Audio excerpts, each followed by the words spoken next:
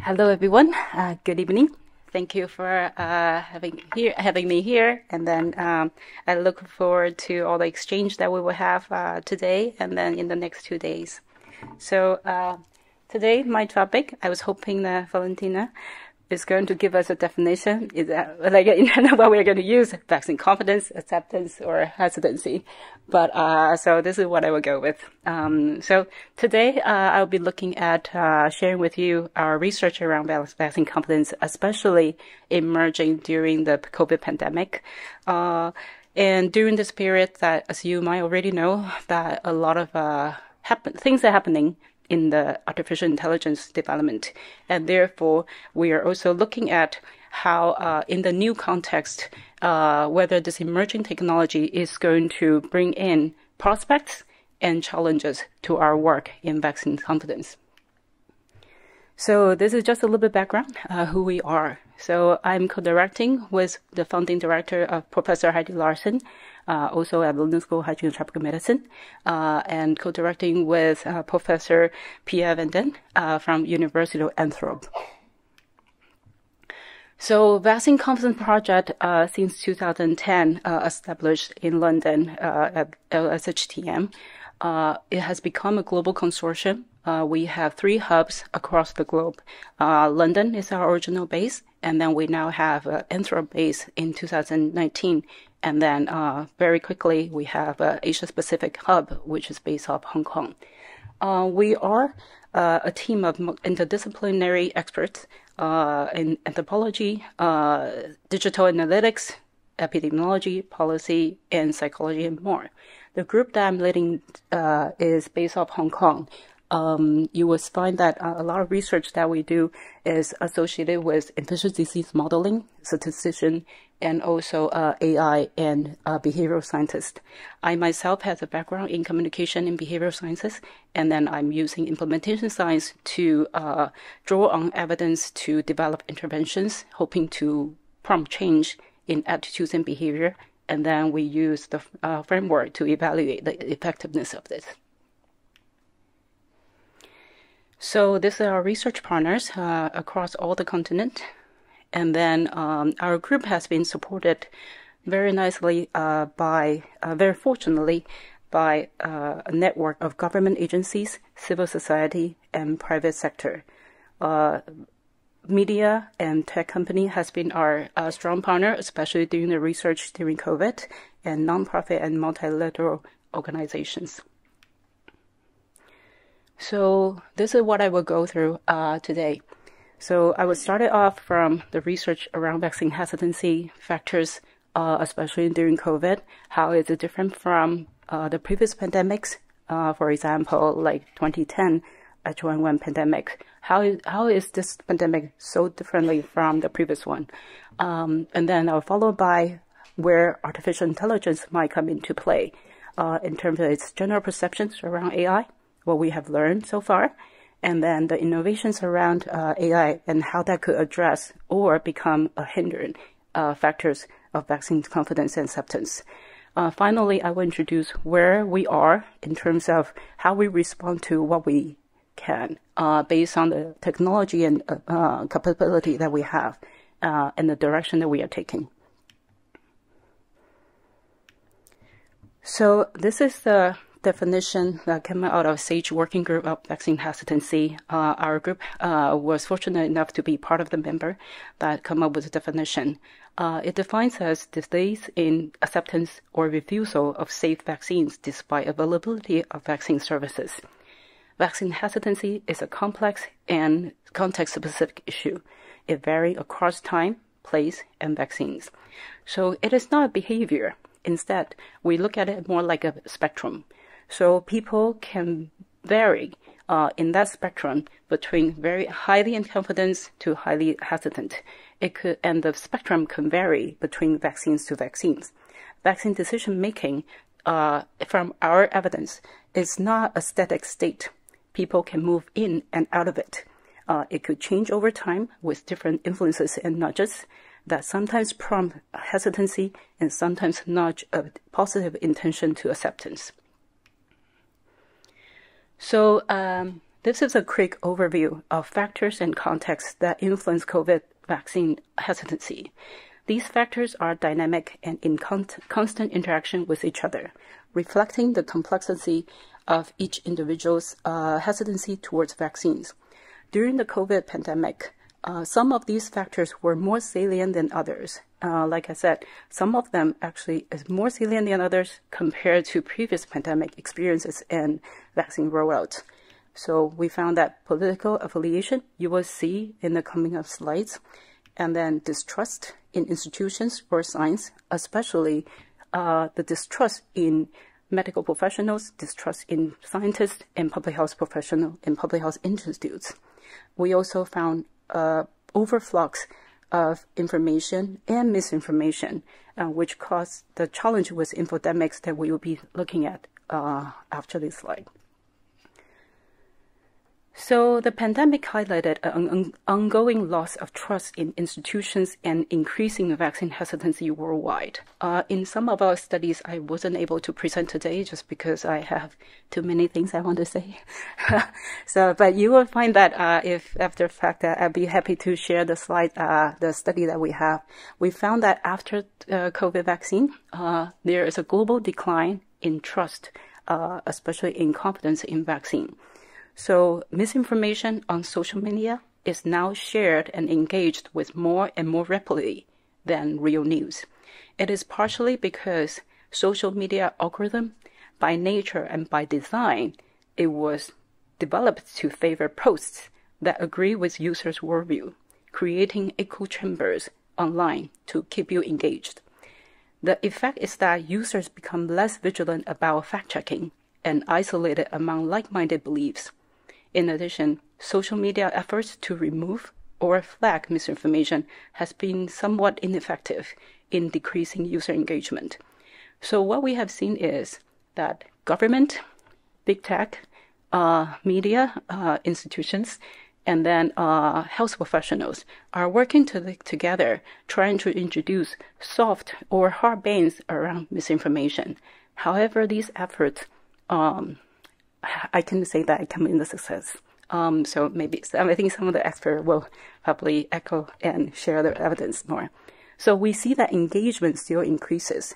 There were more than 2,000 COVID-19 related rumors shared just in 2020.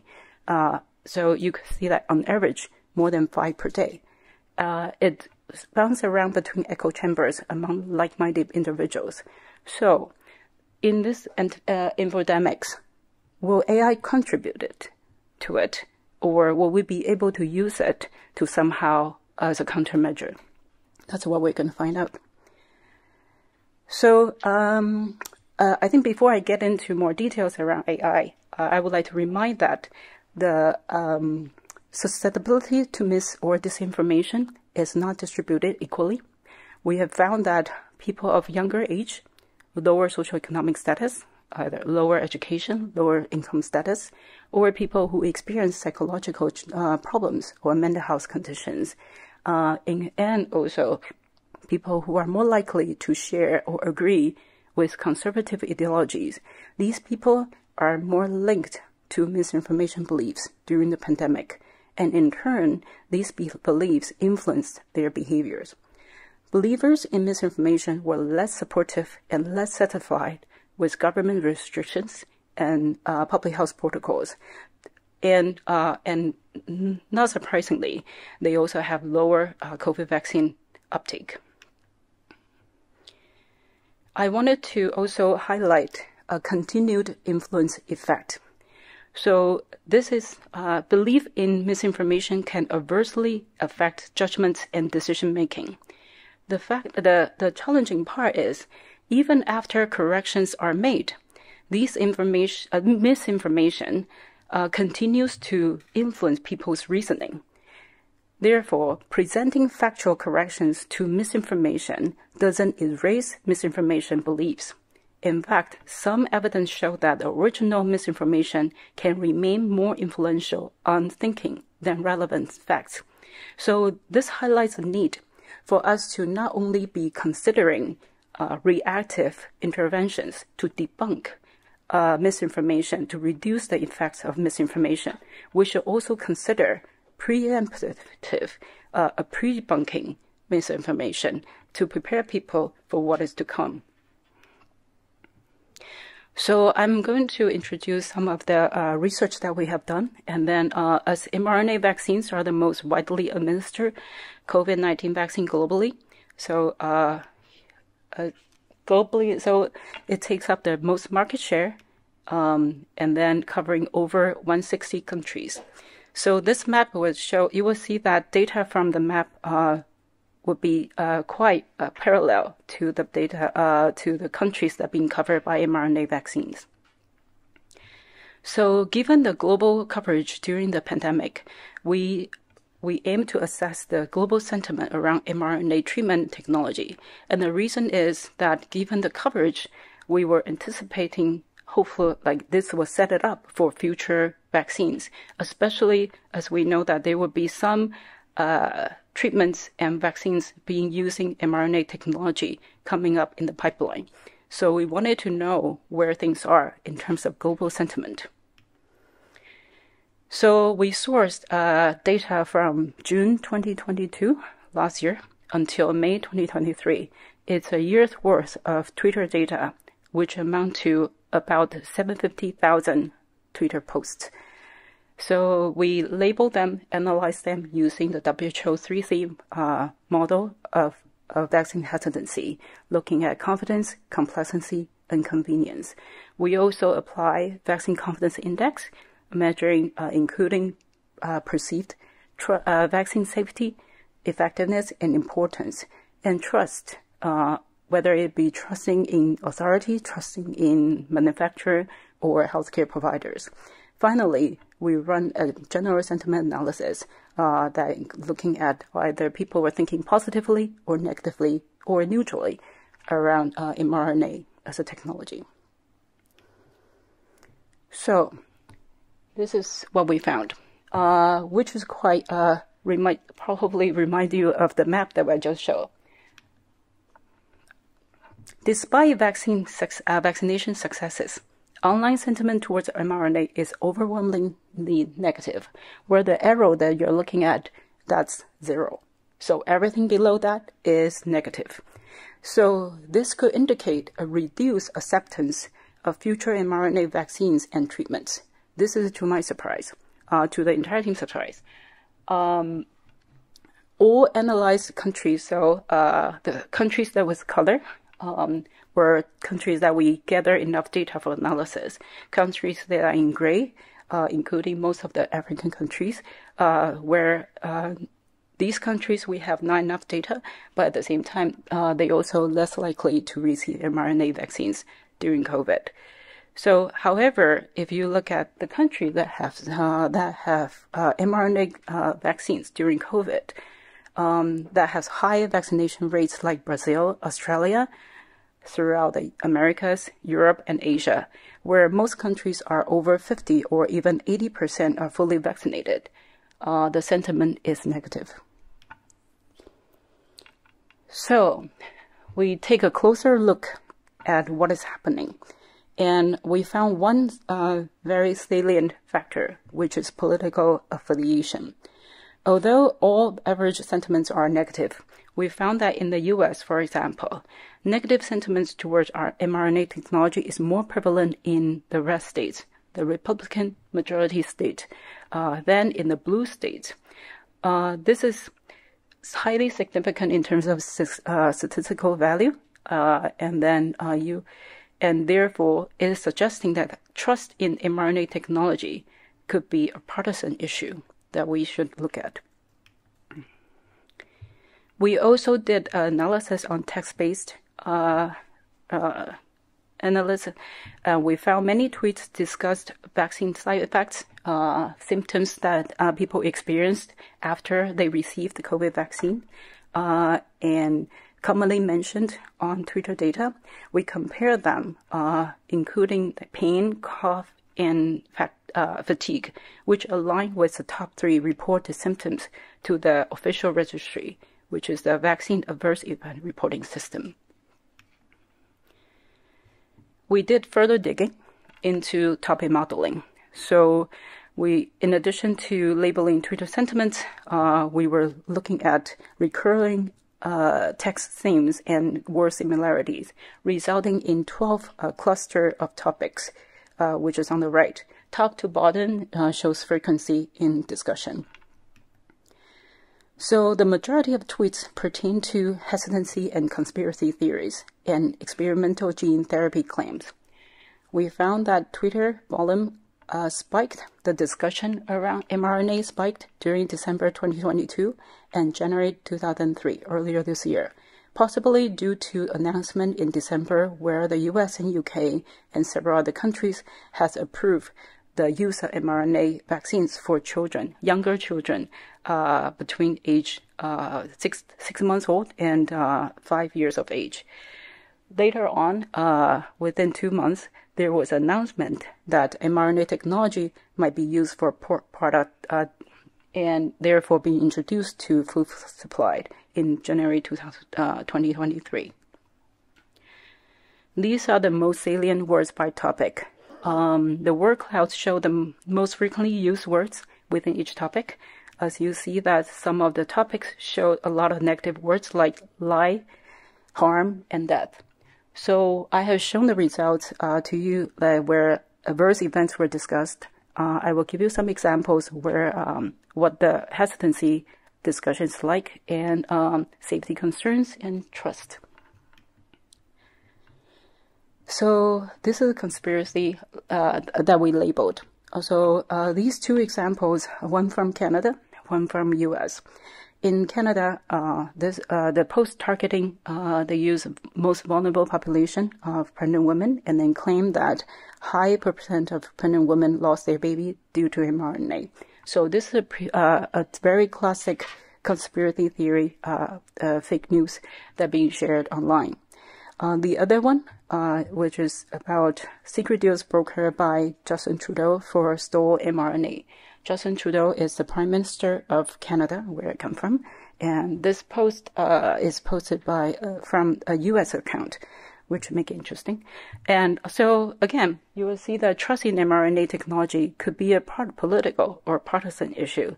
They typically and very commonly link to authority figures, and sometimes a lot of them are political figures. We also found some discussions around safety issues, mostly sharing common symptoms, and then that's where we found our data analysis and text analysis on symptoms and adverse events. And this shows the distrust in Big Pharma. People, you will see that a lot of the, here, this is an example, and I would like to highlight the tones around it. Because you will see later on, emotions matters. Word has feelings, and word can trigger and evoke feelings, and these feelings has impact on behaviors and beliefs. So understanding the link between AI and vaccine hesitancy is crucial, because as we were just looking at, algorithms can amplify misinformation, potentially influencing public opinions and hindering vaccine efforts. So this is a quick overview of where we are. Since November 2022, there was a famous launch of ChatGPT by OpenAI, which invigorated public and private interest in large language models and their applications. We found that, you probably have learned that ChatGPT gained 1 million followers within just 5 days of its launch. The same record took Instagram 75 days, Spotify 150 days. It gained the equity funding, reached nearly $12 billion, and all major tech companies are now developing competing large language models to meet the growing demand worldwide. According to Bloomberg and Goldman Sachs reports, they believe that generative AI could increase global GDP by 7% in the next 10 years. What does that mean? So the demand is there, the market is there, and everybody is moving in. So we are going to expect a boost in development in AI, and especially generative AI, in the next coming decade. And how is that going to affect our research and our work? So, well, as a behavioral scientist, I'm not a computer scientist, so this is my way of simplifying and explaining what artificial intelligence is about. So, the ability of computers to process large volumes of data to identify patterns and make decisions. Today, I think we'll be focusing mostly on deep learning, which is a subset of machine learning algorithm. It allows for brain-like logical structures of algorithms that learn from the data, excelling in tasks like image or speech recognition. So, especially, I would like to highlight within deep learning, large language models are a type of generative AI that use probability of word order and frequency to parse text-based prompts and generate text outputs. So it's a form of networks that represent statistical frequency and relationships of words and concepts. So popular large language models are trained on hundreds of billions of words and more, and can be provided additional text on specific topics to become highly specialized in certain areas. Therefore, we started to see large language models specialized in medicine, in law, and in other domains. So generative AI, I wanted to highlight that it's not only creating new contents like text, but also images and music. And therefore, we will be seeing them able to create photos, videos, and songs. So McKinsey released the State of AI report assessment in 2023.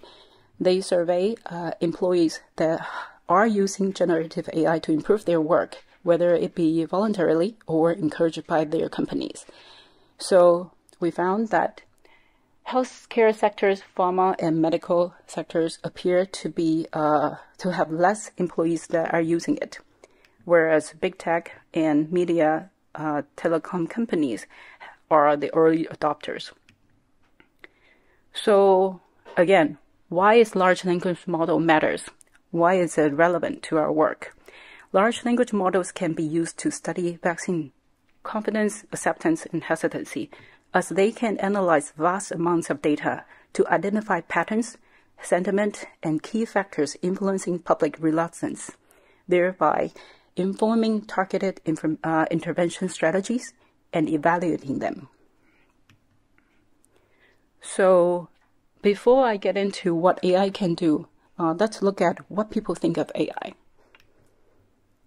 So, there is a recent survey on the public about what they think in terms of using AI for health improvement.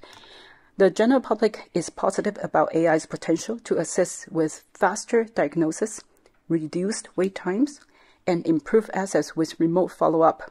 However, they are still hesitant about using fully autonomous AI. There is a strong preference for human provider opinions and oversight. Patients trust physicians' opinions over AI when there is a disagreement. I wonder how you think. Then, on the other hand, there are also studies looking at physicians' feelings. Physicians echo patients' preferences for decision-making to be a human task. They don't think that it should be replaced by AI. Physicians think that AI can assist in daily activities and optimize workflow. However, they are doubtful about the accuracy of diagnosis made by AI. I think remember this line, because you will see that later on with empirical evidence. Surveying a wide range of medical specialists found limited experience and technical knowledge of clinical AI, which may cause physicians to be hesitant to incorporate AI. So, in summary, we found that lack of empathy, inaccuracy, and unpredictability are cited among the concerns among physicians of why they are reluctant to use AI in clinical settings. Just a fine print.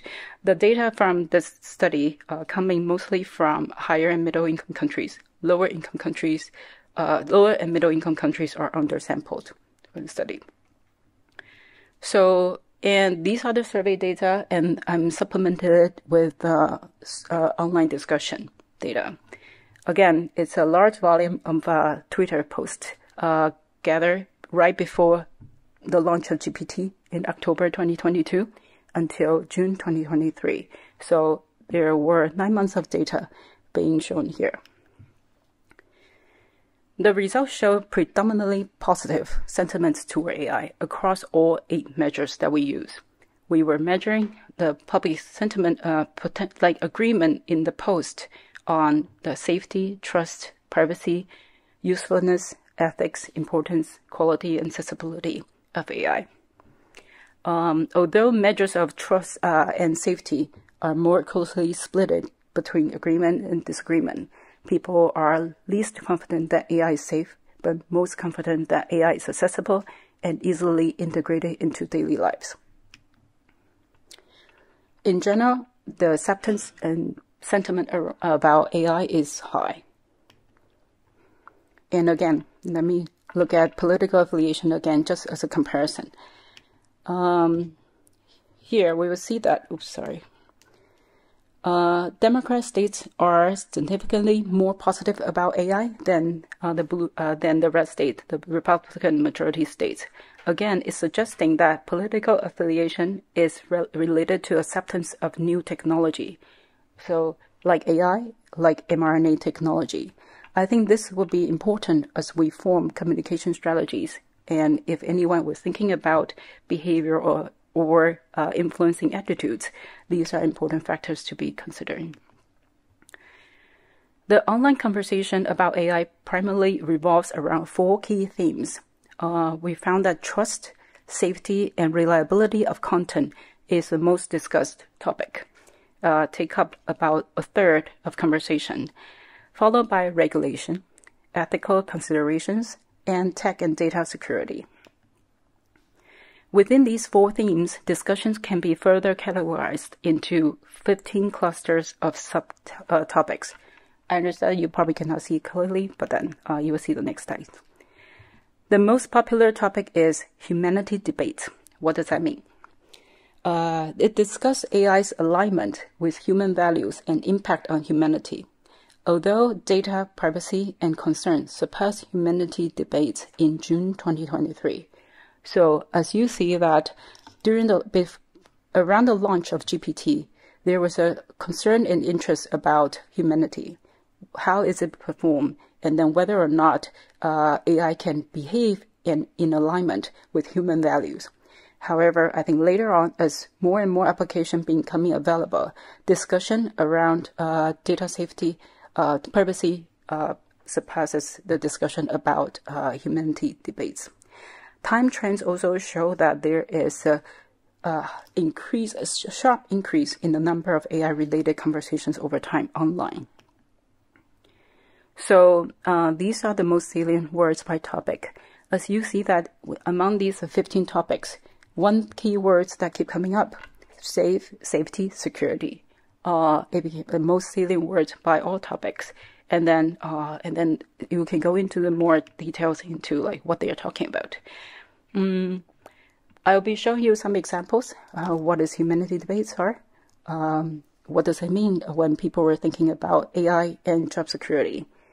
What are the concerns about data privacy, and what is human improvement, health improvement? So Twitter users' concerns about humanity of AI echo concerns held by doctors and patients that AI lacks emotional intelligence, empathy, and does not align with human values. We also seen that a lot of posts actually discussion around the concern about job security. AI potentially could replace jobs or displace jobs.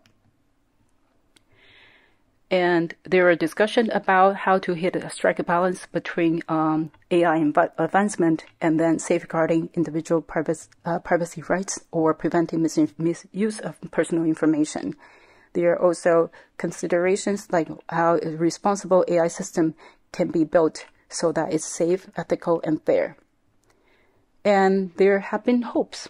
People are hopeful that AI could be used from drug development, vaccine development, disease identification to drug safety monitoring, for example, as what I just showed, that it could be used to analyze adverse event data, identify potential risks, and improve pharmacovigilance efforts. So what exactly and how exactly AI perform? Can it do what we think that it could do? So the empirical evidence shown from a systematic review. So this is the work that I'm leading. Hasn't been published, but hopefully coming out soon. We look at evidence being available from 2010 until today.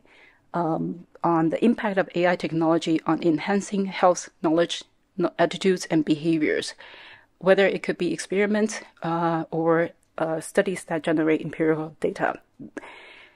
After we identify AI technology that has shown to be having effect on health outcomes, we look at how they perform, whether or not there have been a rigorous assessment on its performance, how they were measured, and then and if they compare with human capacity. There were 60 articles that identified during this period. We found that they fall into 5 categories. AI has strengths in emotional understanding, which is to our surprise. It has capacity to detect false statements, and then have the capacity to diagnostic capabilities. So the number that you see at the bottom is reflecting accuracy or success rate. So emotional awareness, it got it 97% of the time correctly. With misinformation or disinformation detection, we found that it has 89% accuracy. It's from some of the studies that you will see in the references. It also has diagnostic precision around 80. So AI does have strengths in these capacity. One thing that has potential gaps on the map is the medical prescribing, where precise medicine administration to appropriate disease, AI only got 61% of it. Although keep in mind that the study is limited with a number of studies, but then the data is a lot. So we found that comparing AI performance with human, there were 5 studies that are looking at their performance. We found that AI and humans are equally good at recognizing myths or disinformation. AI's capacity to triage and diagnostic precision is just below human doctors. AI, however, demonstrated stronger emotional awareness, which has a significant value, and outperformed humans in responding to both specialized and general medical queries. In a study which is a blinded comparison of chatbot and verified physician responses to medical inquiries posted online, chatbot responses perform much higher than responses from medical professionals. So, in other words, in a blinded study where participants doesn't know where the response comes from, they actually prefer chatbot responses over human responses. Chatbot responses were more detailed and caring than doctors' response, which patients might find more helpful. But remember what we were thinking about perception. The perception was opposite. Chatbot responses significantly more empathetic than human doctors' response. The data, this study was published in JAMA Intern Medicine in 2023, only this year. In another comparison study, where AI-generated messages and tweets by human for folic acid awareness, and the respondents were coming from university or young adult women sample. They, between the two groups, both of the groups prefer AI-generated messages to human tweets for their clarity and quality. It also, the AI-generated messages also slightly higher in reading e-score. So the literacy level is better compared to human-generated messages. It also highlighted that in the study, they found AI demonstrated adaptability for health communication in diverse settings, depends on audience, which could be a good tool if we consider health awareness campaign moving forward. So in summary, while humans are still essential for refining messages, AI has become an asset for rapidly generating creative ideas and text for health awareness campaigns. It is found that AI-generated messages rank higher in empathy, quality, clarity, and persuasiveness. So there has been successful use cases during COVID, using to COVID-19 vaccine campaigns. So just as a note that these studies did not provide additional training on health topics to the model, meaning that existing data available in the public database has already enough to answer most of the health queries that people might have. So after looking at all the potentials that AI could be used to improve health-related knowledge and behaviors, we should also consider the dark side. So, psychologists have established a strong understanding of how people determine truth from falsehood, form beliefs, perceptions, and how they handle corrections. And like I indicated, there was an impact that the corrections might remain influenced by misinformation even after it's corrected. We found that emotion in provoking content has been found to increase user engagement, with anger as a particular feeling, specifically linked to beliefs and spread of misinformation. In fact, angrier individuals share more COVID-19 misinformation during the pandemic, and then this effect was particularly pronounced among people who might share conservative ideology. We found that content that with angry words leads to increased sharing, and therefore echo from what we learned earlier. Words have feelings, people have feelings, and they have power that will influence beliefs and behaviors. So this is an example where same technology, chatbot, could be used for spam and for misinformation generation. So social spam bots act as human social media users to circulate misinformation, which was a main source of a lot of low quality information shared during the COVID pandemic. However, these accounts are characterized by excessive posting to spread false or polarized beliefs. Human users, however, struggle to recognize these automated accounts. They are not human. Only less than 25% of time that humans are able to find out that they are not interacting with real human. So beyond text, like I said earlier that we presented, generative AI now with deepfake technology, they are not only able to create context and text that are human-like, they are also able to generate photos, voices, and videos. And that have become significantly more sophisticated, lifelike, realistic, and accessible to the general public. AI can make it easier to provoke people's emotion response by creating false but believable visual content that can upset viewers, worsen viewers' attitudes towards public figures, and trust in authority. So, studies have shown, unfortunately, that generative AI could create content that appears to be from human sources. Evidence shows that humans cannot differentiate between human-authored or AI-generated short text. It's a study that recently published in Scientific Evidence in 2023. In addition to creating text that is as human, AI may also surpass humans in disinformation generation. they are able to create fake information that is even more deceiving than human-created disinformation. AI disinform us better than we do. So participants successfully identify 92% of human disinformation that is false. That's what we want to. However, their ability to recognize AI disinformation as false was below, which is 89%. The difference has statistical significance value. We see that in a recent study on GPT,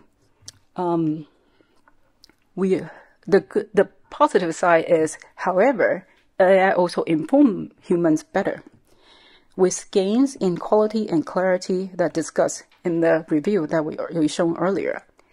Participants are able to recognize 84% of true AI information as factual, compared to only 72% of true human-made information. Therefore, the signal is much higher for AI-created messages to make people to believe that the factual information is real. So, as we are looking at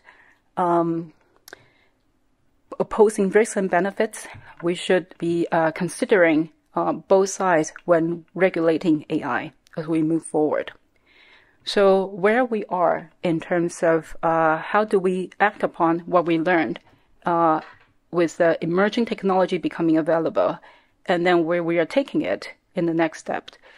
I think before we get into that, we share that there's a widespread concerns that AI could become too powerful if left unregulated or in the hands of malicious actors.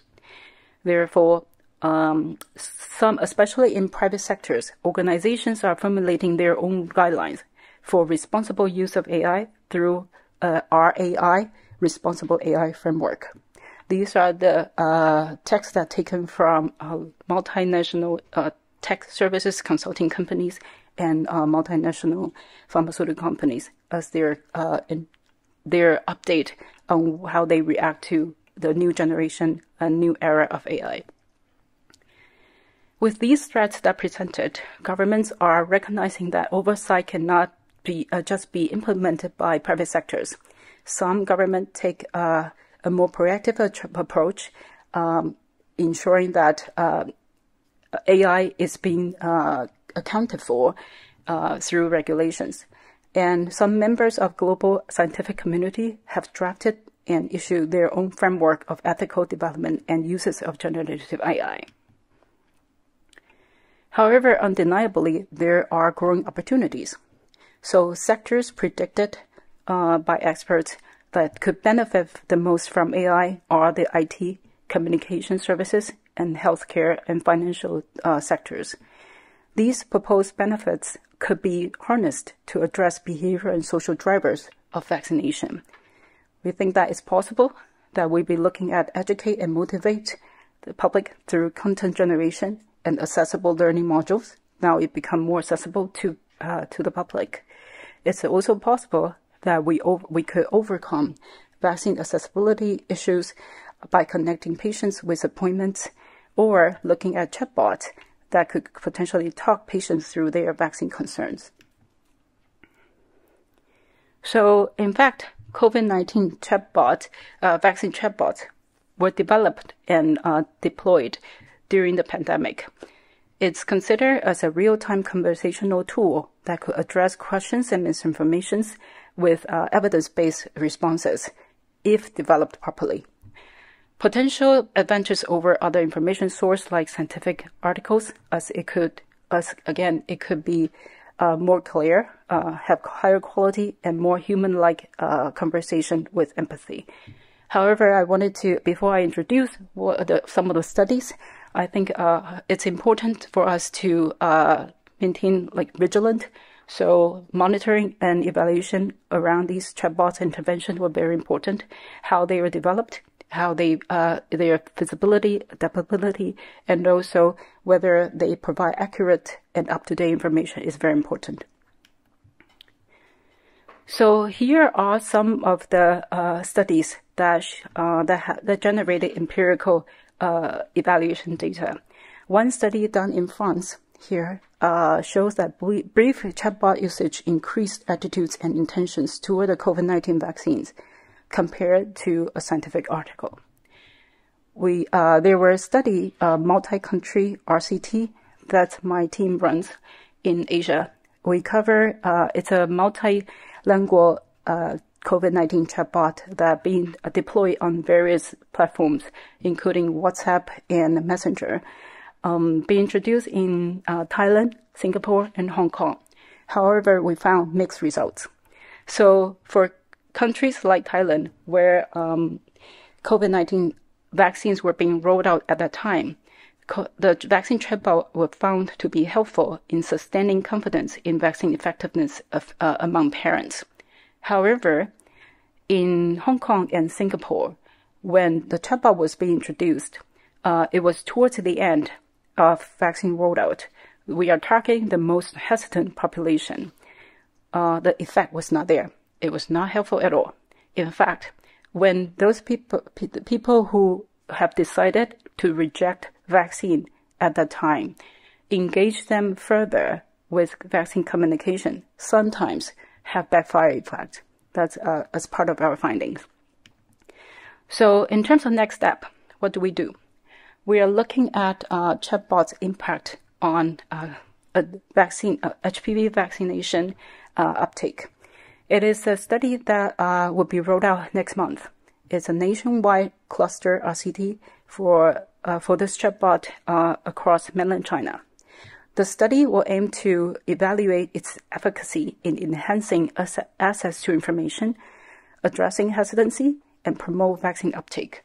So this is a design of the chatbot. So you started by choosing who you would like to interact with. They have different personalities, but actually the knowledge base would be the same. It's just the way of communication would be slightly different.